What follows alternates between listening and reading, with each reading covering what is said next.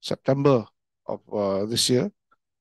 And the idea of for the art lectures, ISTAC-IIUM Art Lectures, is to promote and to deliberate on the various aspects of art, uh, art history, art theory, um, visual arts, sculpture, including architecture, art policy, art advocacy, techniques, various schools of art, art within certain regions. One of the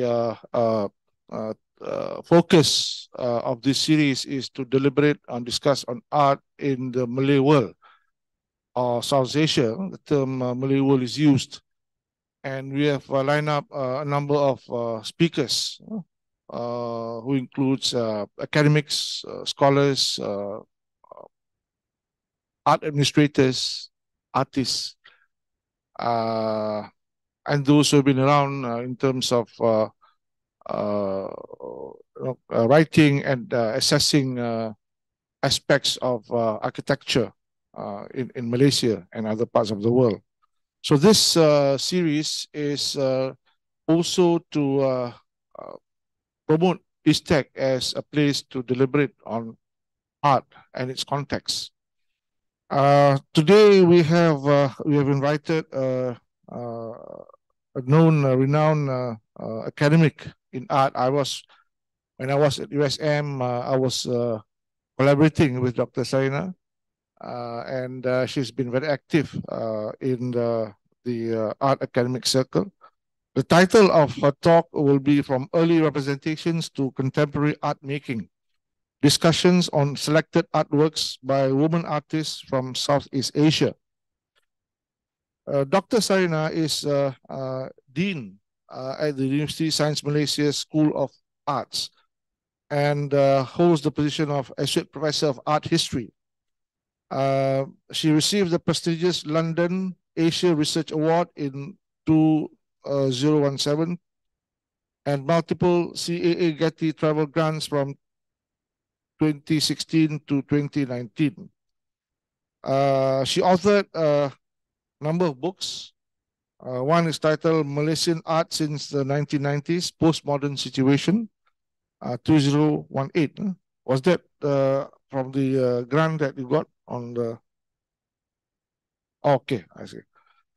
And then Seni Lukis di Malaysia sejak tahun 1990-an, Situasi Pasca Modern, 2023, while co-editing Ambitious Alignments, New Histories of Southeast Asian Art, 1945-1990. Her extensive writings on Malaysian art are featured in renowned academic journals, including Trans Southeast of Now and Wacana Seni. By the way, I'm Murad from ISTAC. I'm convening this art series. So with that, over to you, Dr. Sarena.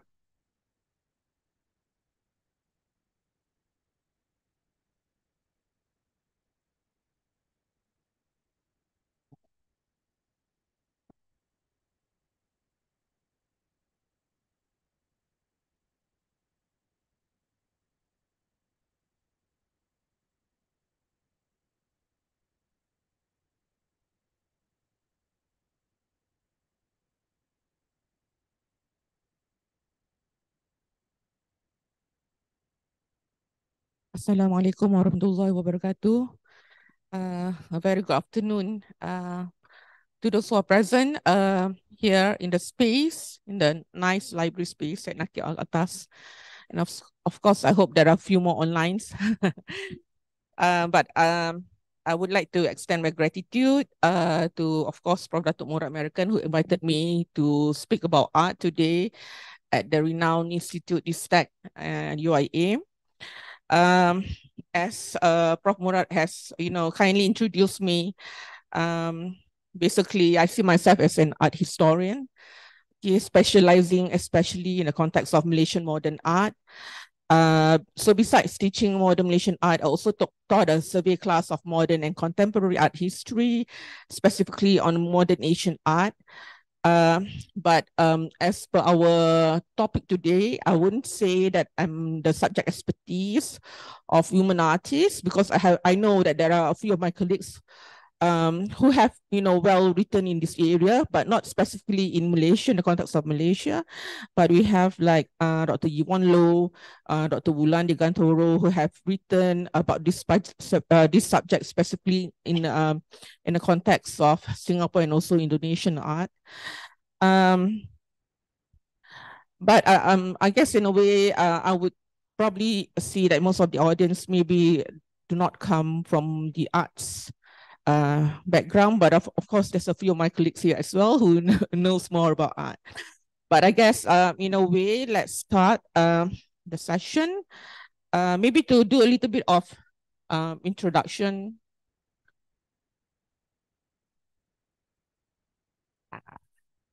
No, it's not okay.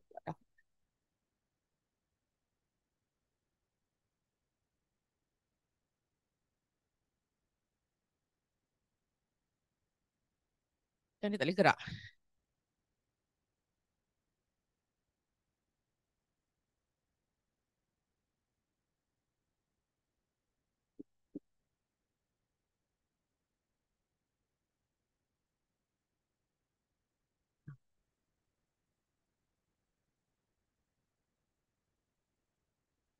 Okay, right.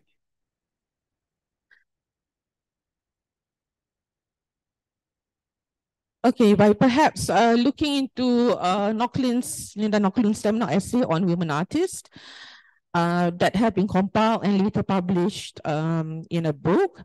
But her early essay is entitled "Why Have There Been No Great Women Artists?" And the article was published in 1971, but later on it was published as a book as well. So now it has reached somewhat that cover that we have today is that 50th anniversary edition. So the essay and the book is widely recognized as the first true attempt at the feminist history of art that focuses on the systemic barriers that have hindered women's success, especially in the context of Western art. Instead of addressing the question of why there were no great women artists within its flawed framework, Naucklin deconstructed the very notion of greatness by dismantling the fundamental assumptions that had historically centered a male-dominated concept of genius in the study of art.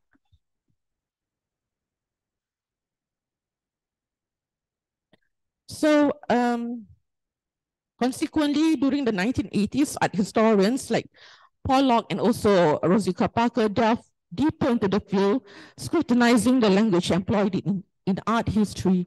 They pointed out how gender-biased terminology such as, quote-unquote, old master and masterpiece and the traditional Western canon. The inquiries extended to the fundamental question of why male and female representations differ so significantly. So, and also this exploration echoed the ideas of John Berger, who in his 1972 work, Ways of Seeing, had concluded that, I quote, men look at women, women watch themselves being looked at, end quote. In essence, they contended that Western art perpetuates the existing societal disparities, reinforcing unequal relationships between genders. Okay, so to understand this historical context that is related to the emergence of feminist art in the West, hence maybe a little bit of comparison between the Asian context. Okay, and I would like to highlight the fact that I'm using Asian and more focus in the context of Southeast Asia, but still in a very general manner. Okay. To start off, I would like to demonstrate by using an interesting example by Guerrilla Girls work shown here. Okay. Basically, Guerrilla Girls began as an activist group and famously began their reaction to MoMA's International Survey of Recent Painting and Sculpture, a 1984 exhibition. Although the exhibition was supposed to represent the top artists in the world, out of the 169 artists shown, only 13 were women. And the curator, Kirsten McShine, stated in interviews that, I quote, any artist who wasn't shown in the show would rethink his career. Okay, so that exhibition has been contested by Guerrilla Girls. So it ends up, this group of artists protested outside on the opening night, okay? But they noticed that the onlookers weren't interested in their message. So a year later, Guerrilla Girls were formed with the aim of finding new ways to revoke using street art. Okay, so that's the exhibition in which the 94 exhibition. And now these are the kind of works that Guerrilla Girls produce, okay? Basically the question that we have here, so it's a big banner that they put outside. Do women have to be naked to get into the Metropolitan Museum? So this huge text basically, raises the question to the fact that only less than 5% of the artists in the modern art sections are women, but 85% of the nudes are female. Okay, so these are the kind of works that sort of like, brings more interest in terms of women artists, female artists, in the context of European art history. But so when we discuss about women artists or any women artists, another example here,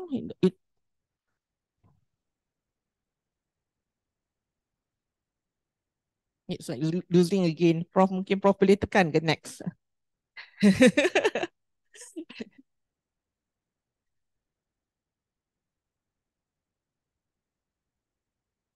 Lagi satu, Prof. Okay, yeah. So these are among the posters that they produce at the time, the advantages of being a women artist.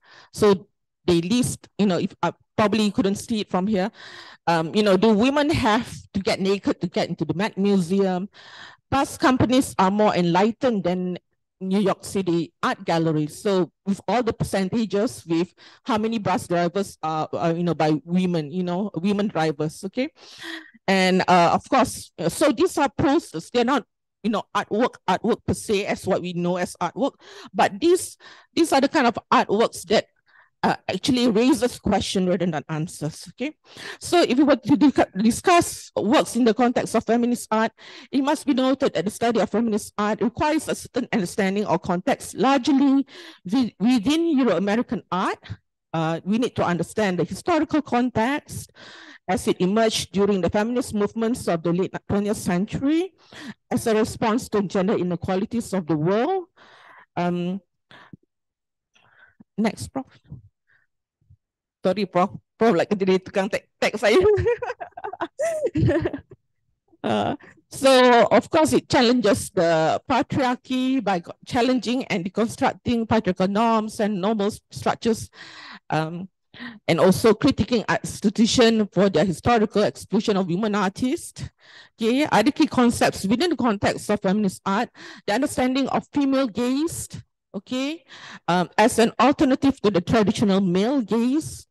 Issues of representation, in which feminist artists emphasize the importance of representing women's experiences, the changes in terms of subject matter, themes, body art, body politics. And also, consequently, there's a lot of, with the, how, over time, there's also a lot of interest within the context of contemporary art. We can see works by women artists who involves a lot of activism, okay, intersectionality, okay, and also works that involves a lot of mediums and forms, and also works that involve collaborations and also activisms. However, the focus of this lecture pertains to chosen pieces created by women artists from Southeast Asia. So it is also important to acknowledge the contrasting context rooted in cultural, educational, social, and political, and also religious aspects between Asian and also Western women's societal position.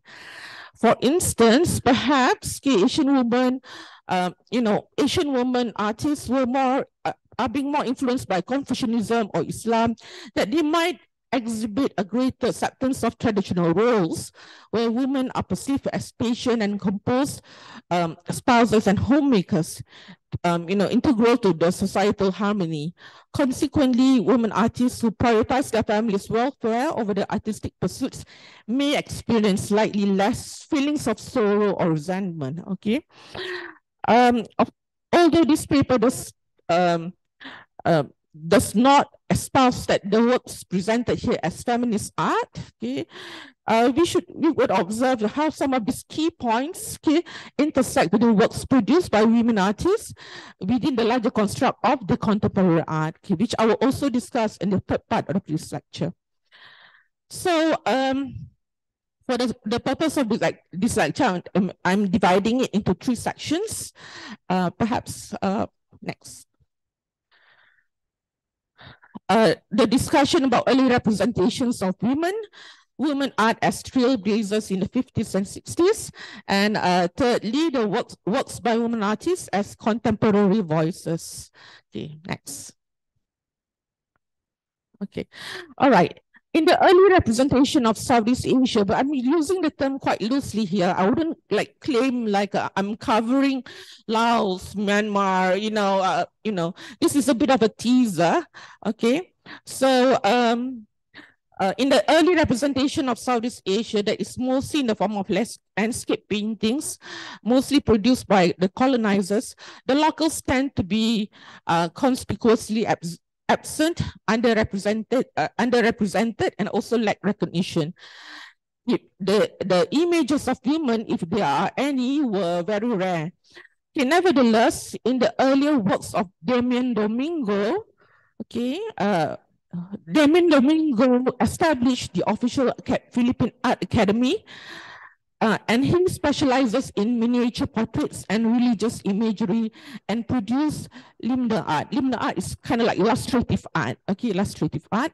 It's usually produced on a small scale. So in the work here, for example, Una Mestiza de Manila, a mestiza woman in her formal wear attests to this rarity of a woman being presented in the limner art. So it is such that he produces limner art that perhaps allow him to render meticulous attention to the detail of the society, the social hierarchy, dressed, status, wealth, and occupation in which he could be seen through the works here. So in the context of Malaysia, although many early paintings produced in the region, okay, Malaya and also Singapore, were mostly in the form of landscape painting. Reza Pirasa, however, asserted that the works of several early oil paintings by Lo Kway Song and Odon Paris should also be highlighted as early modern paintings in Malaya. Next.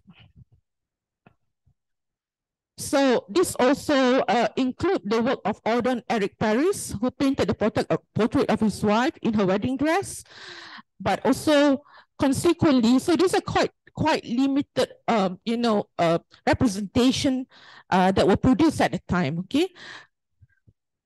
Odon Paris, the father of the current Eric Paris, that is being exhibited at the National Art Gallery. Okay, so we have also Vietnamese artist Tong Van, who was able to combine both Western aesthetic techniques like linear perspective, imitation of nature, and modeling in his, in the work here, Two Maidens and a Little Boy, portraying a slice of life in the 1940s Hanoi. We can see, we can observe here the two girls who share a moment of intimacy with the little boy. Okay, the 3 characters forming a triangular composition within a vertical frame. Okay, classical arrangement reminiscent of Western painting. So, okay, in the realm of art, for example, next. There has long been an implicit convention where male artists primarily cater to a male audience.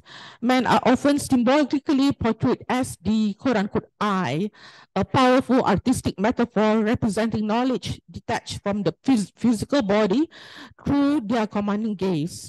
Throughout Western cultural history, art making has predominantly been viewed as inherently masculine pursuit. As per feminist theory, the concept of the male gaze involves a sexualized depiction of women. By reducing women to objects, the male gaze presents women based on the sexual interests of heterosexual male observers. It portrays the female body and character as an item meant for male observation, possession, and domination. So throughout history, the objectification of women has remained pervasive in literature, cinema, and the visual arts. For instance, in cinema, close-up shots frequently emphasize the bodies and sexualized features of female actresses. Exploring the works of Philippine artists like Fernando Rosa here, and also Fernando Amorsolo, within the framework of the male gaze, unveils intriguing nuances. Their landscape paintings, portraits, and depictions of everyday scenes like the rice fields shown here, and also mango pickers present women engaged in routine tasks, portraying them as both modest and dignified. In the rice field, women are depicted actively involved in planting the paddy, while a man is observed overseeing their work from the left side of the image. It is always like the kind of representation in which the women are more active and the male as observers. Okay, so next. So yet we can observe in these two images, for example, this underlying mundane task is the subtle lens of the male gaze, framing this woman within the boundaries of traditional roles and often highlighting their grace and beauty, therefore reinforcing the observer's perception of femininity within expected societal norm. Similarly, we can observe another work by Hussein Enas. Next. Picking the tobacco leaves, memetik daun tembakau, in the artwork produced in 1962 portrays a daylight scene featuring three Malay girls amidst the tobacco field. These girls, presented in the painting, exhibit gentle, pleasant expressions adorned with fleeting smiles, attired in form-fitting batik garments. The depiction of these figures against the landscape serves as a focal point, accentuated by the stark contrast between the vivid colors of their clothing and the intricate patterns of the batik sarungs against the backdrop of the lush tobacco leaves. Moreover, the manner in which their clothing contours to the body hints at the possibility of the male gaze subtly influencing the portrayal, framing the girls in a certain aesthetic that might appeal to the observers, especially male observers' perception. Okay, next. All right. Okay, not all negative stories. Okay. I would say that we could also start to see women as art trailblazers. Okay. In this case, in the context of Thailand, okay, although the accessibility of art education is very limited, due to perhaps the limited access to training opportunities, specifically in terms of mastering oil painting techniques. But in Bangkok, a group of women residing with King Chulalongkorn as his official royal concubines explored or managed to exploit the realm of photography during the late 19th and early 20th centuries. Okay, scholar Leslie Woodhouse extensively examined their photographic contributions. These images captured by these pioneering female photographers offer an intensely personal insight into how photography became integrated into the everyday lives of women within the secluded royal setting. For instance, you could see here an image portrays a camera mounted on a tripod alongside a cluster of concubines trying to taking up mengambil gambar lah, okay, taking the photo, okay. So especially this image features a Bunak capturing a moment of her father through the lens, okay. So these ladies were taking a lot of pictures surrounding them, okay, and you know, a presentation of it, an image taken of them taking a picture of the father, okay. So that sort of like encapsulates the kind of activities that they managed to do at the time, okay, although technically they are the royalties concubine. During the 1950s, okay, next. We can see a more, you know, 1950s witness how women began to be involved or play a more serious role in the arts. Georgette Chen, or Chang Li Ying, was a Singaporean painter renowned for her post-impressionist style, oil paintings in the early 20th century. Eventually, she played a pioneering role in Singapore's visual art scenes and contributed to the emergence of the Nanyang art style, despite her all male colleagues at the Nanyang Academy of Arts in Singapore.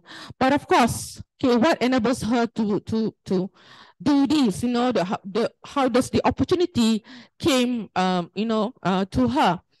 It must be noted, however, that she was born into a wealthy family in the Chinese province of Zhejiang. She grew up in Paris, where her father, Chang Senche, was an antique dealer and also supporter of Sun Yat-sen's revolutionary efforts. And so she's not someone who's nobody. She has access to education. She has a privileged upbringing, you know, that exposed her to art. She studied a little bit in the US, but later she returned to Paris in 1937, in which she continued to her, you know, to continue her art education. Okay, Georgette moved to Singapore in 1953 and began to exhibit at the Chinese Chamber of Commerce and the Singapore Art Society. And in 1954, she also became a part-time teacher at the Nanyang Academy of Fine Arts, in which where she worked until 1980. So from 1951 onwards, Georgette's paintings changed to combat, you know, resulting a combination of her Western training with Asian themes. Okay, we could see how she used the post-impressionist approach in the works that she produces. Okay, next. So we can see her a local subject matter, fruits with the rambutans, with the bananas, you know, but the style influenced by her post-impressionist approach in terms of her artwork. Okay, next. Another artist from Indonesia is Kartika Affandi, who is the daughter of Affandi. Okay. She started her educational journey from Taman Dewasa in Taman Siswa, Jakarta, and she later studied at University of Tagore, Shantiniketan, India. From age 7, because her father is an artist, so the father had already instructed her or taught her how to paint with fingers and also tubes directly on canvas. If you're more familiar of Affandi's work, you can observe the traces of the father's influence on her work, okay, in which there's a lot of impasto technique involved, and there's a lot of, like, you know, usage of fingers, and brushes and all that, okay? So like her father, Kartika has also often painted rural and dispossessed people such as fishermen, farmers, workers, and beggars, resulting in paintings, when viewed up close, dissolve into strong abstract statements of the energetically applied impasto oils. Okay, next. Okay, besides being an artist, we could also see in the Philippines 2 key women figures, Purita Callas Ledesma, pictured on the right, and also Lydia Villanueva Arguila on the left, who weren't just passive witness of the evolution of art history in the Philippines, but they were also playing active roles. Okay, basically, Ledesma pioneered the establishment of the first Art Association of the Philippines, AAP, in 1948. creating a platform for artists and art enthusiasts to engage in discussions about modern art through exhibitions, talks, and various public programs.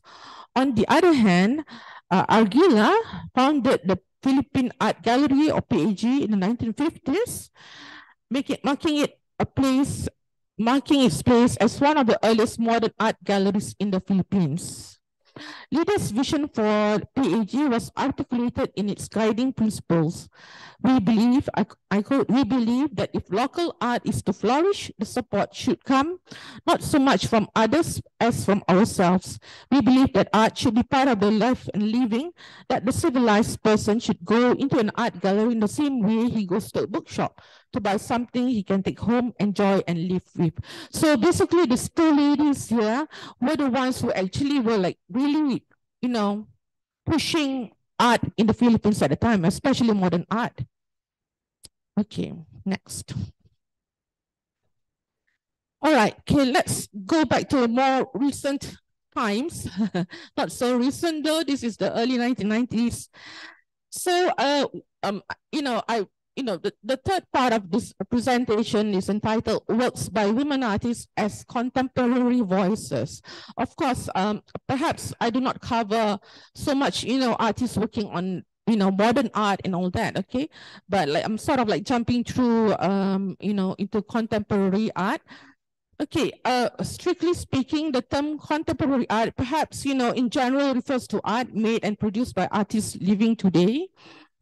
That is the most sort of like a very general understanding, but it also sort of like focus to in which artists work, the kind of artwork that responds to a global environment that is culturally diverse, technologically advancing, and also multifaceted. Working in a wide range of mediums, contemporary artists often reflect and comment on modern day society. When engaging with contemporary art, viewers are challenged to set aside questions such as, is a work of art good? Okay, is the work aesthetically pleasing?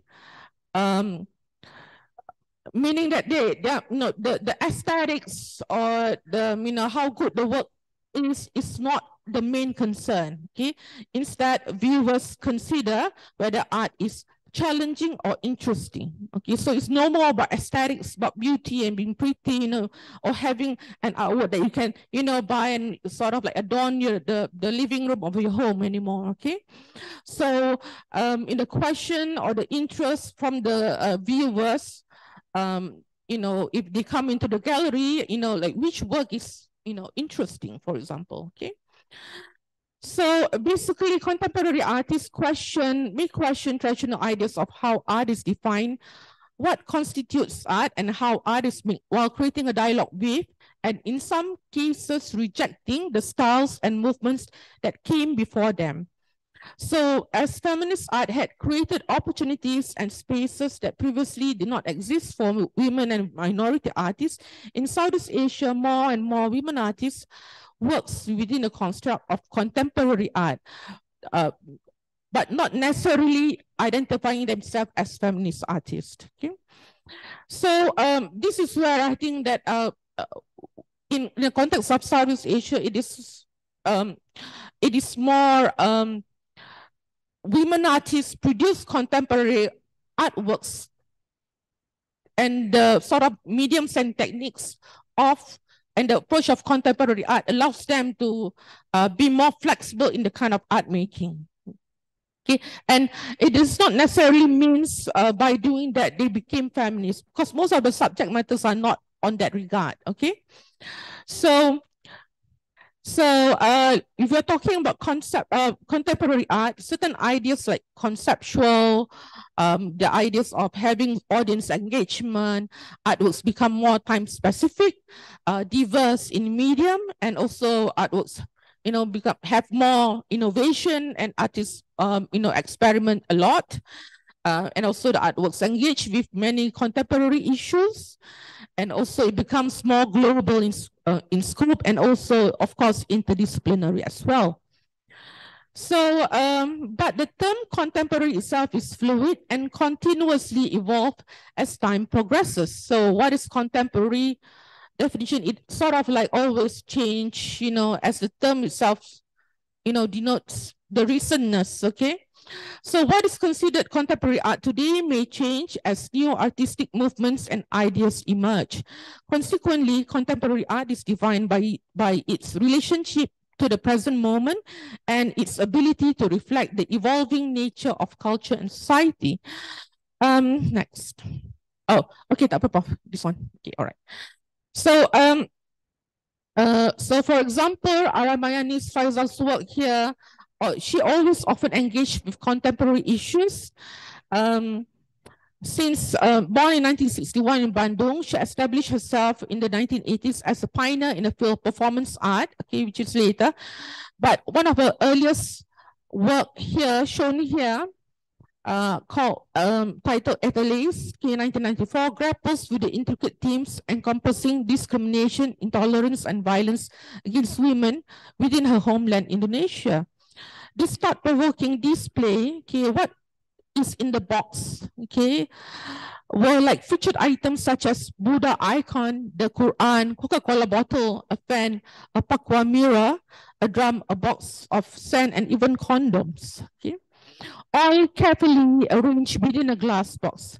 Despite resembling a traditional museum vitrine, showcasing typical objects, these items stood as potent symbols representing religion, sexuality, and capitalism.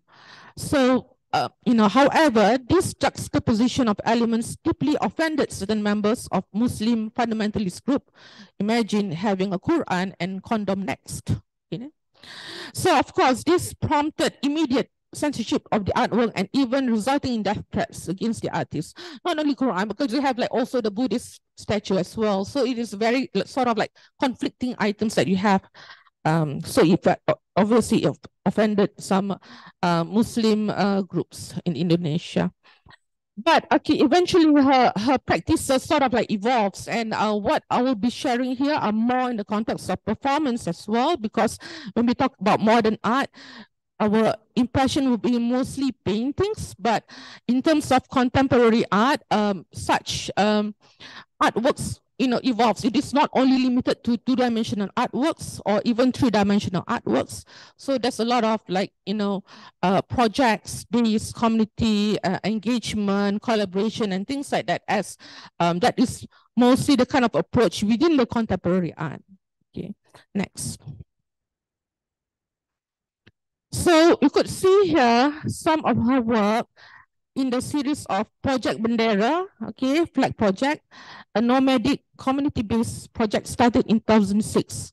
Aramayani's artistic endeavors transcend geographical boundaries as evidenced by her series of site-specific performance involving vibrant flags adorned with carefully stitched words that she had worked collaboratively with diverse communities from Yogyakarta, Germany, Singapore, Japan, Tibet, and more. Through these collaborations, Aramayani consciously engages with multifaceted societal concerns spanning social, political, religious, and environmental issues.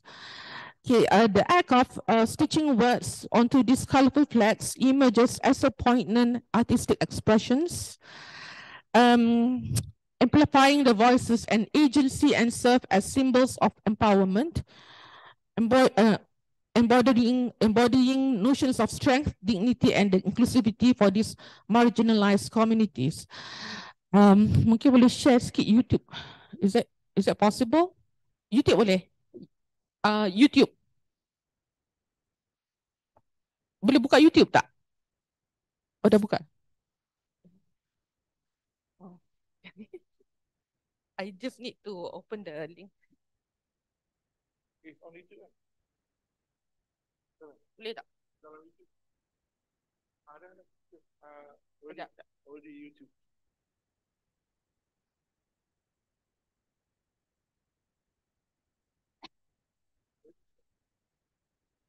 No.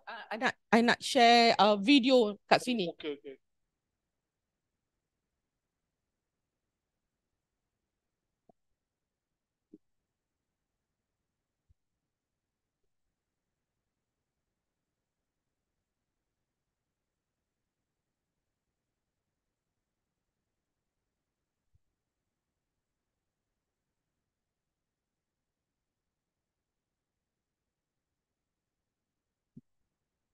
Boleh ke? Kalau tak boleh, then it's okay lah. Maybe I can share the link, and then, I'm not sure. Macam,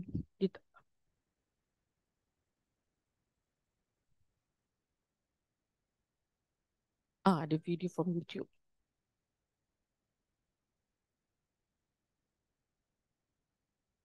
Okay, right.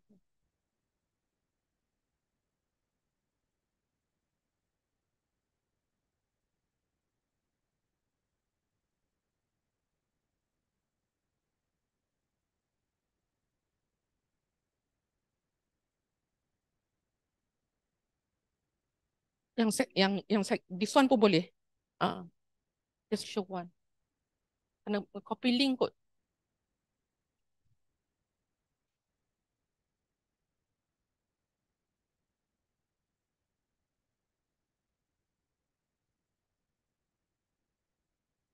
Bawah lagi. Okay, atas, sorry. Nombor atas. Atas. Okay, one more. Okay, yeah, that one. Yang bendera tu, ya. Okay, ya, yang tu.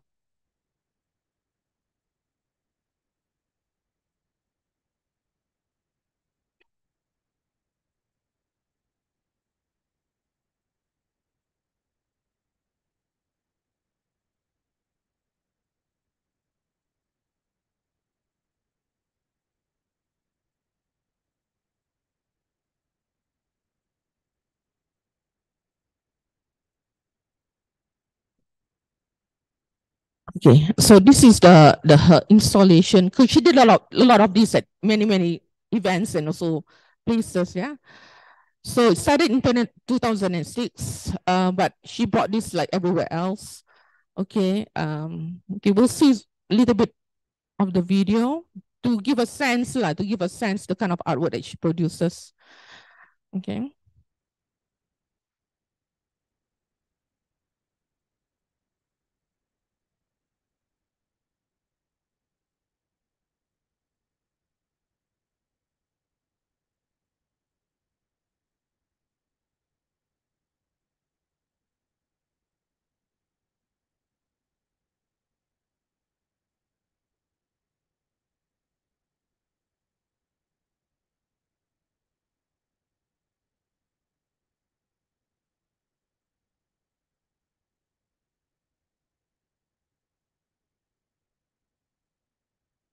Okay, mungkin boleh move to 3.4, minit 3.4.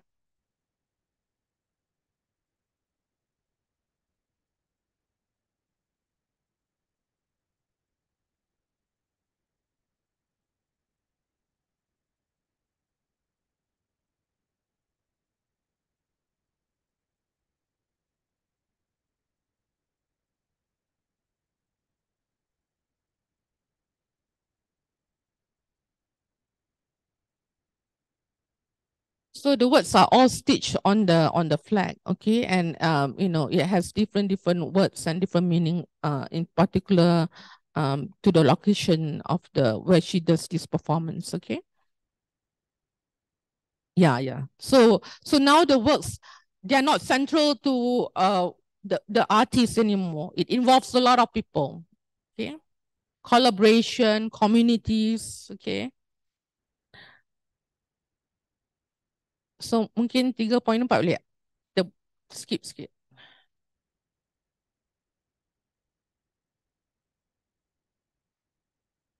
Yeah, performance. Yeah. So the performance are actually in the context of visual art. So dia bukan performance like the theater and all that. So because that is more rehearsed, this is more like impromptu that you do plan, but then macam dia tak ada scripted lah. Okay.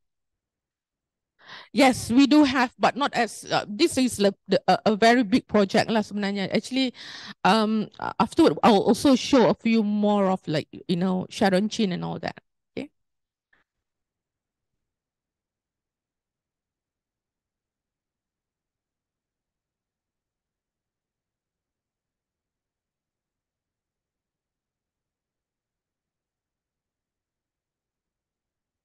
So they were like calling what are the text that is being written on the flags. Okay.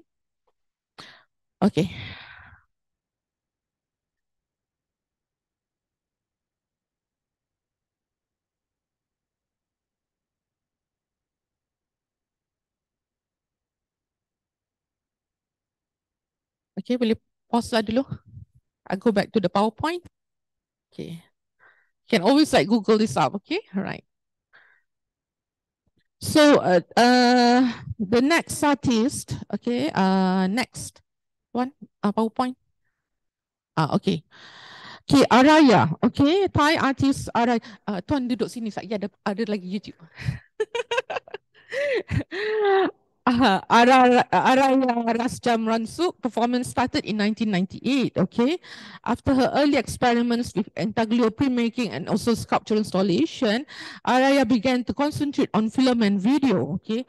Her work is an articulation of personal loss and the movement between life and death, approach in a way that challenges viewers' moral sense and tolerance through complex and provocative imagery. For example, in this reading from Male and Female Corpse, 1998, basically she goes around and read to this corpse. Okay, so and also in a Conversation 1, 2005, the artist positions herself amidst a pair of shrouded corpses facing away from the audience. Boleh main yang tu, link kat bawah. Gonna go to that website.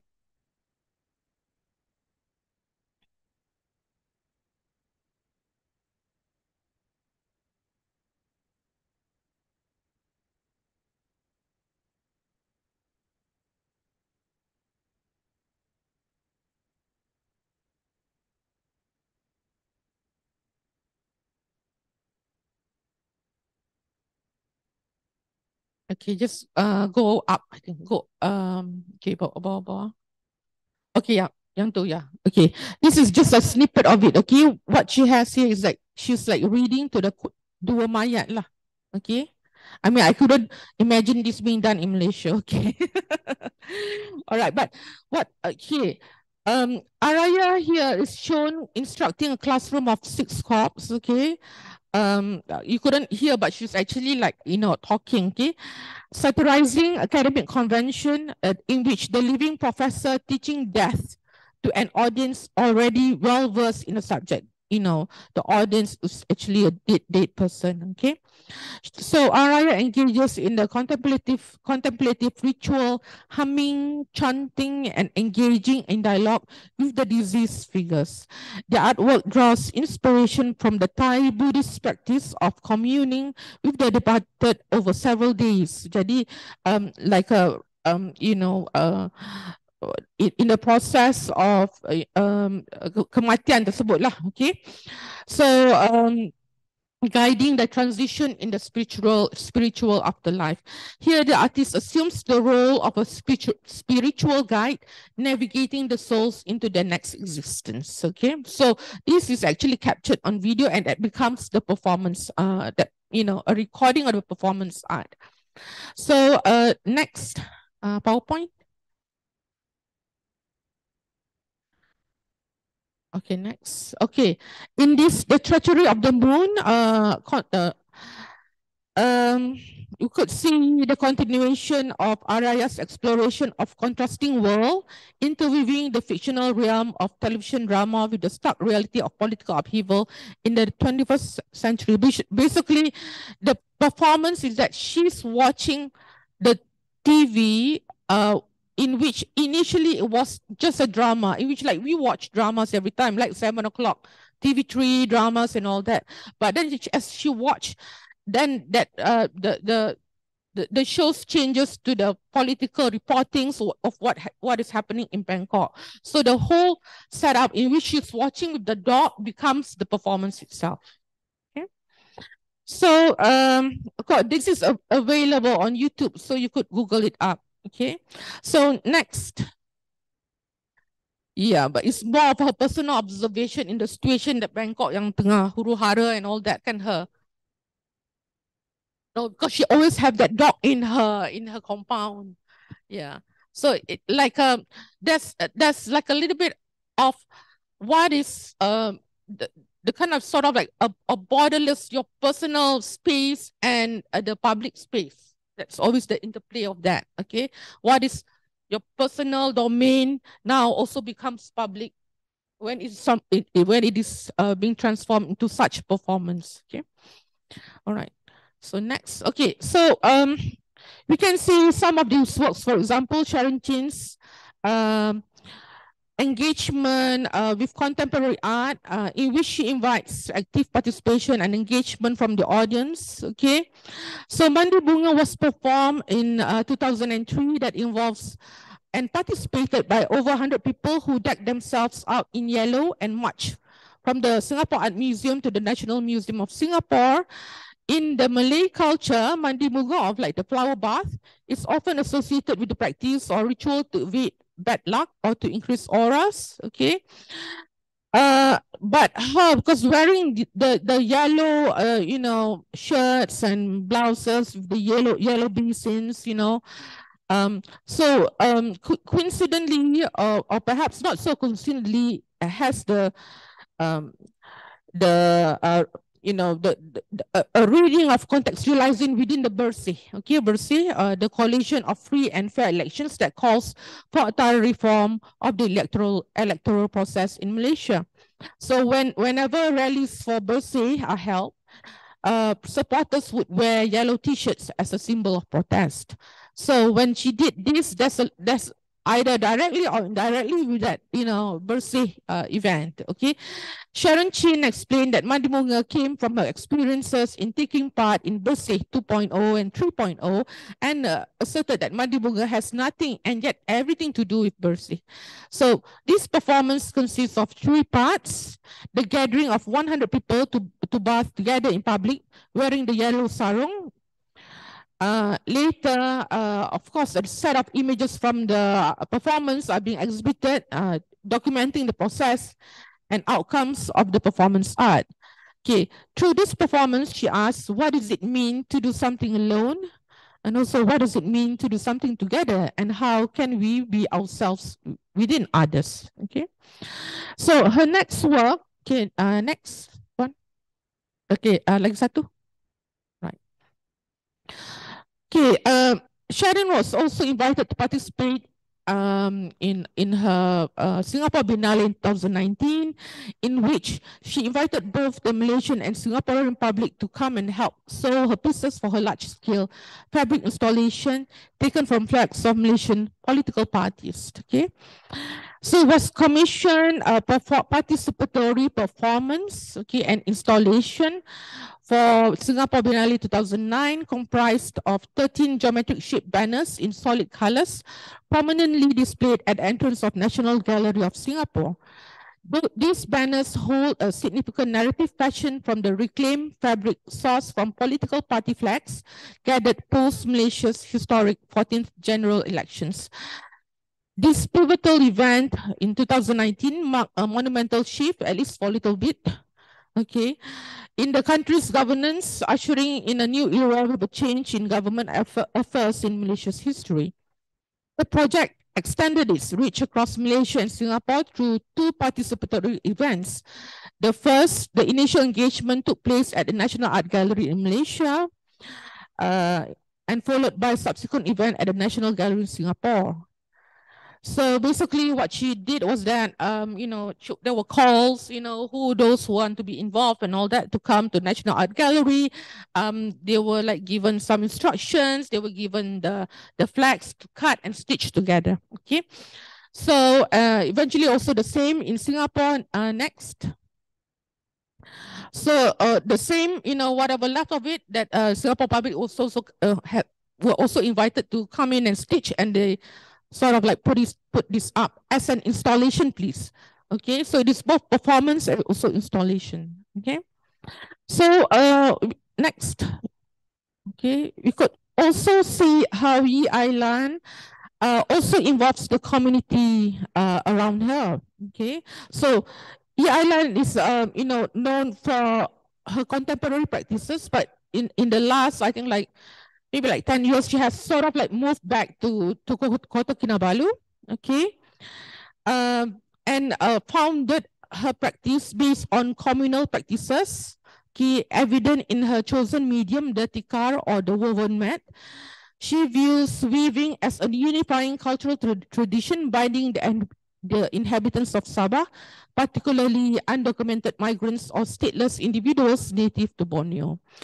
She delves into the creation of Borneo Heart, a project deeply rooted in personal connections, tracing the evolution of concepts and communities within the context of the woven mat. So basically, she's trying to bring the narratives intimately closer to the idea of tanah and tanah air, the land and so homeland, where the mat is ceremoniously laid out or unfold, sharing these tales without singularly emphasizing the artist's role, but rather highlighting a collaborative cultural endeavor. So, this the result of this mat was shown later in various galleries, and she also produced a video that is, named Tika Ribbon, okay, 2020, which is on the left. So that's the still from the video in which the woven mat, small in size, but basically it becomes like a encyclopedia of weaving techniques, in which this is such a long that's being rolled over, from the land to the sea, in which the undocumented Bajau Laut lives. Okay, so especially this 200-foot long textile over the waters surrounding Omadal Island, okay, reaching towards the cluster of skilled houses belong to the seafaring Samadi Laut community. All right, so okay, next. Okay, so some of the exhibition where she exhibited, okay, so also she invited a few of the weavers to come with her to share, do the sharing, to get them also involved, because in such practices in which you involve community, the artist does not become central anymore. So there's a lot of, she tries a lot to engage with a lot of, or at least to bring them out with her in as part of the project, okay, to be able to explain about the work as well. So, okay, next. Okay, we have artists like Mela Jarsma here, okay, all right, who actually produced, arts, but based on costume, okay? So this is where the experimentation and innovation in terms of concepts and ideas comes in. Okay, next. Okay, we can see how she explored certain ideas, sometimes can be a bit kitschy and all that, but as part of, not as a very still, visual art output, but it's something that should be worn or presented in such a way to be worn and shown. Okay. Okay. Boleh tunjuk YouTube kat atas. Ada YouTube link.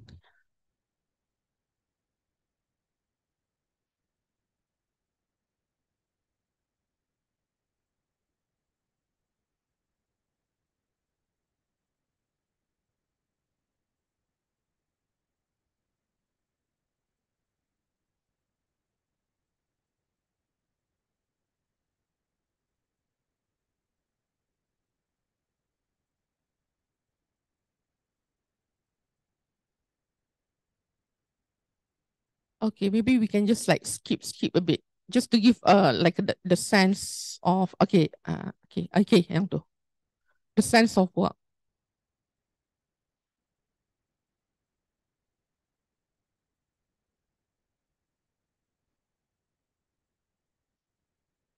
Skip gitu kan?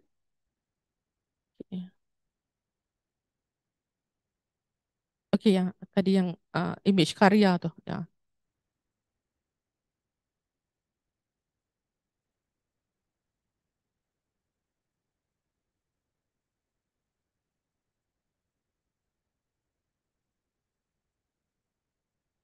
Okay, cuba next. Okay, ya.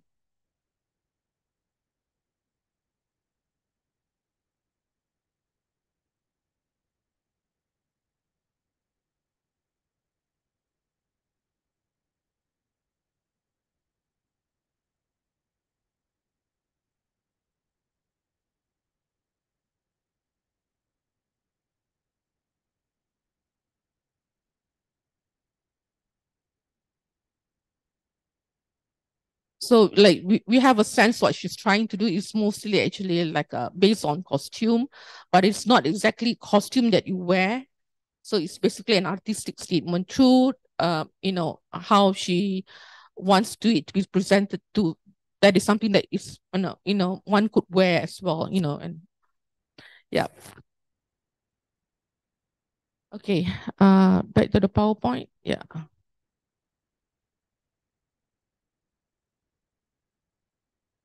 Okay, next.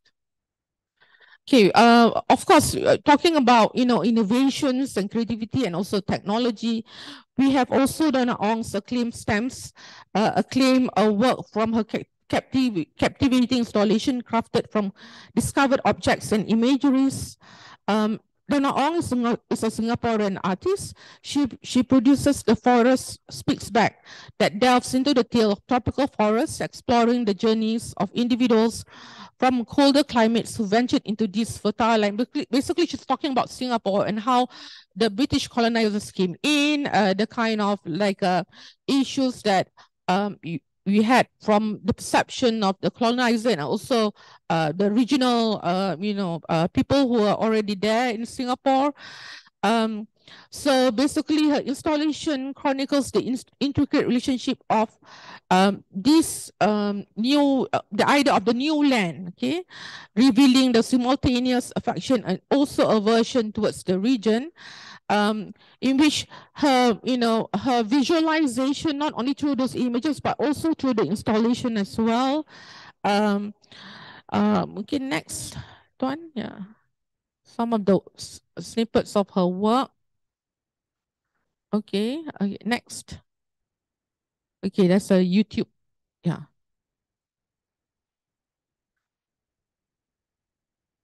Okay, this is the final one. Okay.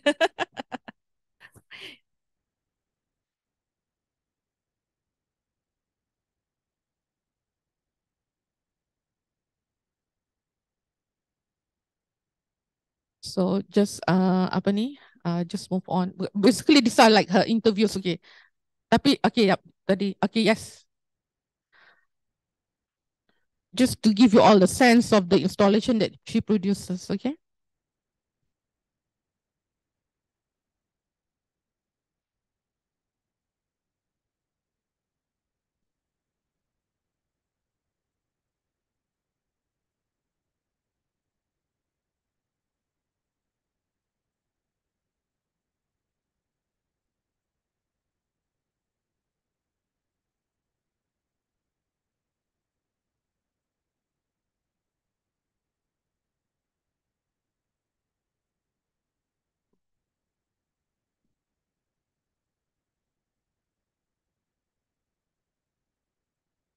So she plays a lot with found objects, glasses, lightings, even paintings, the one that she had behind.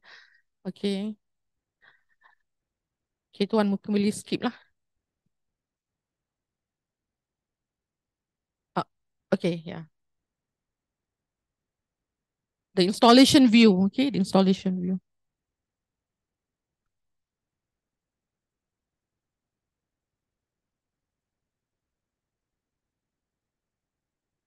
She basically likes nature. There's a lot of like, floral, luscious bushes, plants and all that in her installation. All right, thank you. Thank you.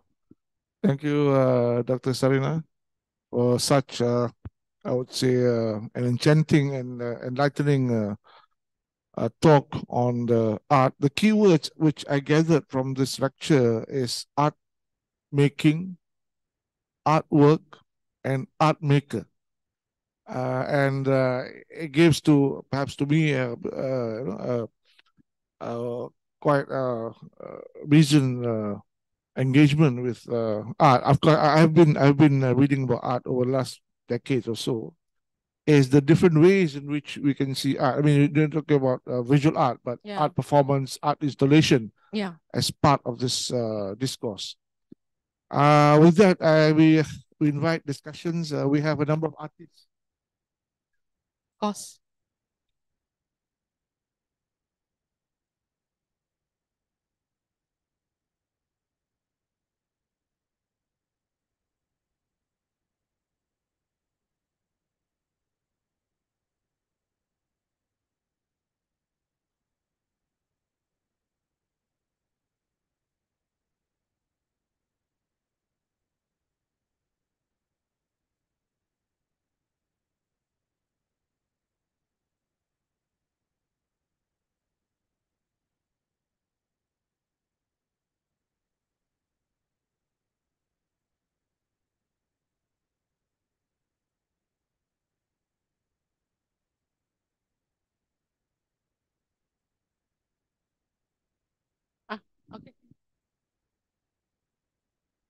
Yeah, okay, this one. Prof, thank you very much. It's very inspiring, and many questions have come to our minds, or myself. First of all, a practical question. I could not highlight all the issues.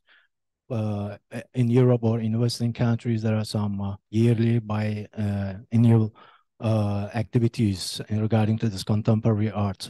Is there any activity in Southeast Asia or any venture in coming years? Because art, as you mentioned, implicit probably, connecting people. And one of the significant issues over here in ASEAN is how to connect people beyond the politics, etc. The second one, sex in art. I mean, in the early part of your presentation, well, this is quite problematic because of art is bound to a certain epistemology, again, the nature of this institution.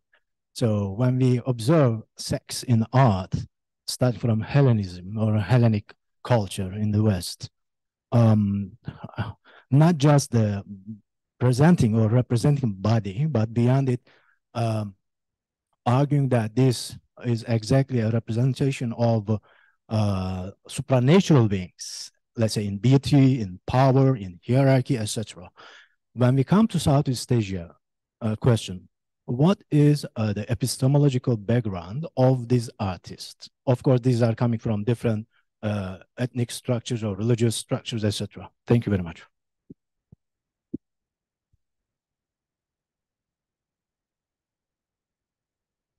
Okay, tough questions. The first question was more on the art and public engagement. Is that correct? Okay, like in Southeast Asia, right? Yeah, so pardon? Regular activities, okay. So, okay, I think like in the last maybe 20-ish years, there are more such, ways of art making. But of course, not all artists does that. Okay, of course, there are artists that produces not, two-dimensional, three-dimensional art are still, around and still produce those kinds of works, okay, in which they produce and also exhibited in galleries in a normal setting. So those are still alive and well, okay. But of course, not all artists would, would want to limit themselves into that kind of art makings in which they start to explore, okay, they explore other forms of art making, especially the ones in the context of the ones that I've, basically discussed just now. The artists, maybe let's start off with, they do have art training, but later on, there's a lot of question on, like, what art can do or what can they do with art that helps or addresses questions within the society. So it is it's no more about aesthetics, okay? So it is also about like how to make it relevant, how can they use art to sort of like bring certain realization of certain issues. So certain artists goes that way. So, but it doesn't mean that all artists, of that nature, okay? Also, of course, it also differs from one country to another. But I would say perhaps in every country there would be maybe quite a handful of artists that goes along that line. Okay, so the second question. Okay, I wouldn't say exactly. I mean, you're going back to Hellenistic and all that. Okay, which is true in that sense. But if you were to go to the long history of three-dimensional art, for example, of course there are statues, Hinduism, Buddhism influence, so in which these statues would have bodies, female bodies, as part of that. What would be the epistemology? I would say probably I need to read more on that. But because my area actually mostly focuses on modern and contemporary art. But of course, those kind of quote unquote art, although it is being included in many texts, art history texts, but we should also be aware that there are religious nuances that comes with the kind of forms or material culture or such objects. Okay. Yeah. So basically, that's my response. Yes.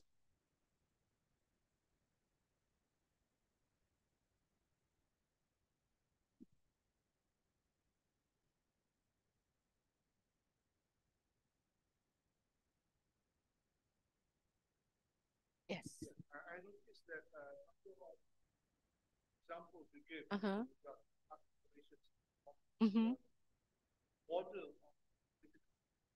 Yes. In the first place, there is in-betweeners, public and private space. Yes. In-betweeners, which is predominant in the later examples that you gave. Also within that public and private space, you have the political connotations, protest, sarcasm, and so on. How would this augur in Southeast Asia? Okay, you mentioned Thailand, for example, and perhaps the Philippines, and Malaysia is catching up. So I don't know how would you see this in KL, for example?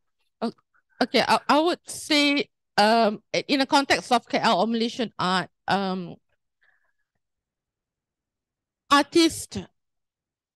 sometimes artists get away with being political because a lot of Malaysian publics are not perhaps they are not well versed within the arts so much, but then but we must also be aware that, for example, in Malay culture, the notion of berlapik is quite pertinent. Okay, and though in my own work when I study like Malaysian arts in the 1990s, there's a lot of like readings of artwork, Malaysian art, artwork by Malaysian artists that connotates political, criticism and all that. But when it is being produced, it is not directly or strongly being presented in such a way. There's always the aesthetics come in, so that, and also the notion of, essentially, artists would want to have their artworks being bought within the gallery setting, the collectors and all that. So there's a little bit of, maybe like certain approach that tends to be like saved. You're dia political tapi very subtle. Subdued. Yeah, very subtle. Yeah, subdued. Example of this, perhaps over the last few decades, perhaps in terms of art in Malaysia. Can you give some examples? Okay, maybe I'm like thinking about maybe works by Zulkifli Yusof. Okay, Zulkifli Yusof. There's a lot of critical in which he refers to a lot of Malay hikayats. Okay, the criticism of power, for example. But then by highlighting the fact that he's referring to the Malay hikayats is already like subdued in that sense, because if you were to study his work, there's always certain political events that actually happen during the year that he produces that kind of works. Maybe the more or less overt would be Ahmad Fuad Osman, okay, which the ones that with Anwar's punch, eyes and all that. There's more overt, yeah. Any woman artists here? Woman artists, perhaps not so much. Perhaps not so much, yeah. Okay, because you mentioned Sharon Chin, she split that in Singapore and Malaysia. There's a little bit subdued with that, and even though like within the words, you see, it can be bursy, it cannot be bursy, that kind of thing. So there's no direct like this is politics. This is about Malaysian politics, so it's not. But the word reclaim that you mentioned as part of their title has strong connotations in Malaysian politics. Yeah, the work, the flag, she collected those political parties' flags, right? Of course, that the act of taking those flags is actually political as well. But then, like at the end of the day, what is being held up as the installation doesn't look directly as political flags, kan? It's just the stitches of that. Yes, yes. Kan? And it involves a lot of people that they might have different kinds of political allegiance, for example. So it might be that, it might not be that. Even with Mandi Bunga, so there are like ways in which that you weave your way around. But it runs, well, it runs to a certain extent in terms of the depth of the psyche. Yeah, psyche or interpretation of the artwork. Yes, yeah. If you were to, sometimes you can either you read directly to through the artist statements, or you make argument based on your own interpretation of the artwork. Okay. All right. Thank you. Yeah.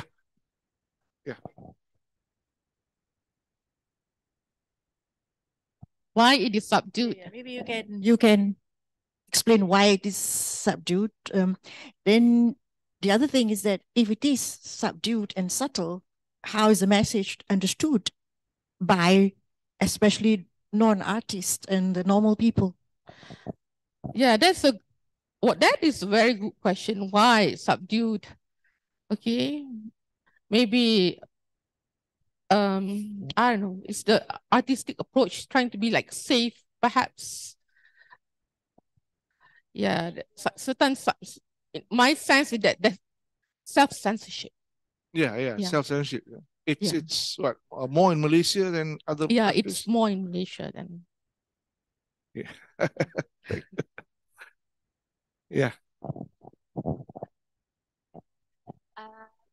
I really would like to know if there is any differences between representative of women in female artists between the Southeast Asia's country. Like, I wanted to exactly know, is there any differences between Muslim and non-Muslim country in this subject? Yeah, of course, when we are talking about women artists, so that is a very broad criteria. We need to study within the context as well. Okay, women artists in Malaysia. Okay, even in Malaysia, there's a lot of different contexts or experiences that one has from artist A to artist B. So that makes sort of like how one produces an artwork that is different from the next artist, for example. And of course, there's huge differences between one's experience, a women experience in Malaysia, than in Indonesia, than in Thailand, than in Manila and all that. So there's a lot of demarcation in terms of personal experience that would influence their art making.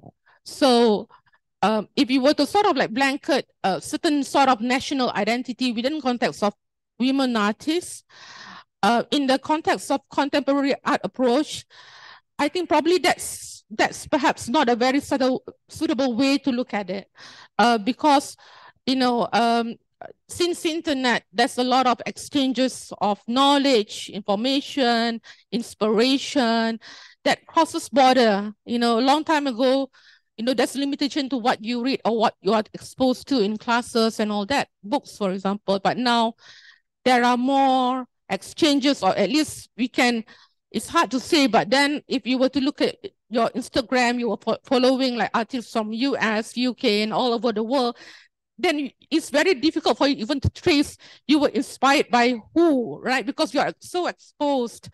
So I think perhaps that question probably not appropriate to be asked in the context of the world today, but maybe in the context of the nation building, as each nation within context of Saudi gain their independence, there's always that kind of issue.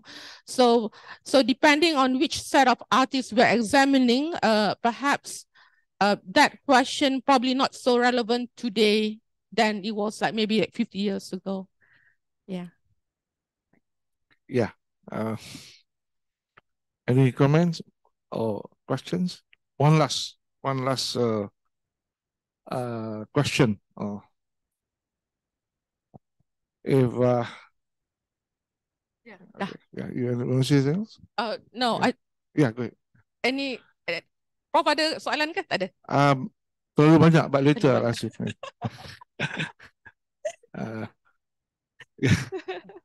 Yeah. Yes. Just would like to comment about topic of woman artist. Yeah.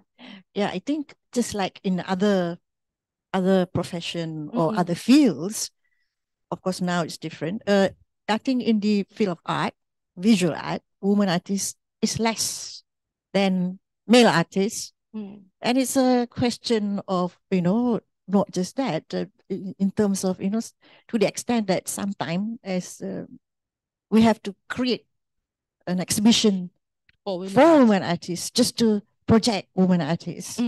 I don't know about the topic that I think applies to all. And there are some serious women artists, but also I think as a tradition of art, we have not, perhaps I may be wrong, come to the stage of active collection or active consciousness of collecting works of women artists, or even active engagement into arts as one of the ideas that need to be supported, developed, and be part of collectors, be part of life. That's my general observation. Yeah. Thank you. I agree with you. Definitely. I've never met a collector who only collects women artists. And most of the collectors are, most of collectors are, men, okay? To a certain extent, their wives are also interested. So basically they have excess of money, and, all the artworks that they collected will like be installed or digantung di rumah and all that, right? Because so the wife have also a say in the kind of works that the family collected. But I've never seen, I agree with you that, a collector at least who only invests or looking at women artists. Yeah, I mean, at least to my limited knowledge in the context of collecting in Malaysia. Yeah, Palmaizun is a art connoisseur, art collector, art advocate. She has a gallery in KL. I think you can visit the gallery. Yeah. So if there's nothing, Thank you so much. I hope. I wouldn't say that this would be the definite survey of women artists in Southeast Asia. There are, of course, in the time limitation and all that. And I also would like to acknowledge works of my colleagues like Yvonne, Low, and Wulan, who actually focuses on women artists in the studies that they are in the country that they study. Like Yvonne, she studied, on Singaporean artists. Wulan studied Indonesian artists. Of course, I know some works by a certain thesis written by I forgot her name, but women artists in Malaysia, but that's mostly based on paintings, okay? But of course, the contextualization are on women, not feminist, okay? So of course, we can also investigate why the stronghold of feminist art are not so much within the context of Southeast Asia, okay?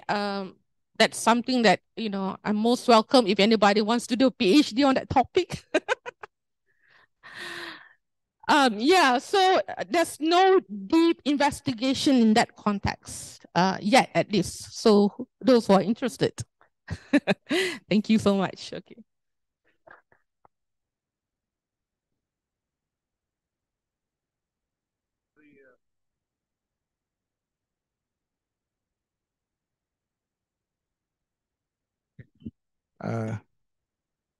This mic is not so artistic. So thank you very much. And well, there are two things. I met Dr. Sarena when I was in USM over coffee at this Anjung. So there are two things which generally that we can learn from this lecture. One is the representation of women in art, like Hossein Enas and Amor Solo. I think how women are presented in the Southeast Asian context. The other is the representation of women artists in Southeast Asia, and you focus on several. I mean, many of them are not familiar to me except for a few, Hossein Enas and Paris, and yeah, the only one. Yeah, so thank you again. A big round of applause to Dr. Sarena, and thank you for coming here and participating in our ISTAC Art Lectures. This is the second one, and subsequently going to have many more next year. Thank you again.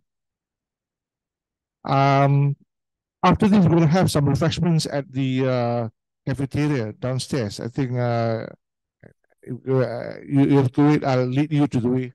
Okay, thank you.